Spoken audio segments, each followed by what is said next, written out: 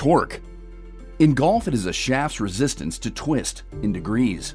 It is measured by applying opposing twisting forces at opposite ends of the 46-inch shaft to get one data point. The lower the number, the more resistant to twist the shaft is. 2.8, 3.2, 3.6, 4.1. Golfers have associated these numbers with how the shaft feels, the launch and spin it produces, or what type of player it is for. Until now. Traditionally, it's been about EI profiles in golf shafts. That's really what people gravitate toward when they think of golf shaft performance. It's the bending stiffness and how it changes throughout the length of the golf shaft. Sure, we can change the tip, the mid, or even the butt section. Each one of those plays a role in the overall performance of the product. What hasn't been talked about much is how the twisting in different sections will affect performance. Introducing Fujikura's latest breakthrough innovation, Variable Torque Core. With VTC, we're taking bending stiffness, torque, weight, swing weight within the entire length of the shaft and breaking that down into specific sections to create a performance that golf has never seen before. The eureka moment for us where VTC became a big deal was when we did experiments on enso with different twisting profiles and with different materials in different locations and tried to understand what those influences were on things like direction or spin or club head acceleration. And each time we went through that analysis, the twisting profile became one of the largest levers.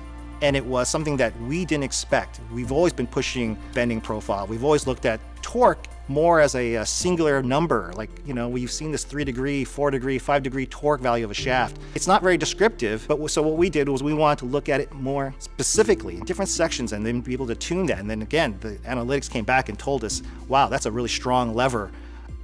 Club fitters have traditionally used golf shafts to modify launch and spin, and left-right direction was changed with the club head through movable weights. Now with VTC, we're able to modify our designs to add performances variables like acceleration, velocity, and ultimately now direction.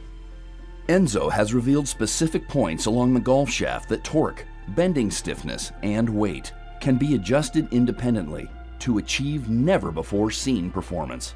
We've got a very high-end motion capture system that helps us measure performance of the product in ways no one else can.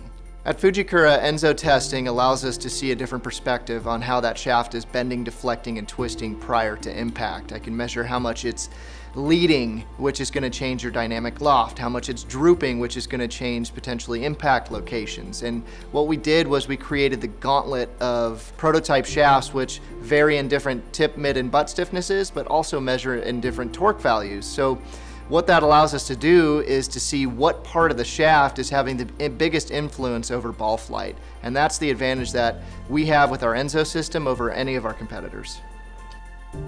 So on a typical golf shaft, we may have already 10 to 15 plies. Now with VTC, we could be more than doubling that.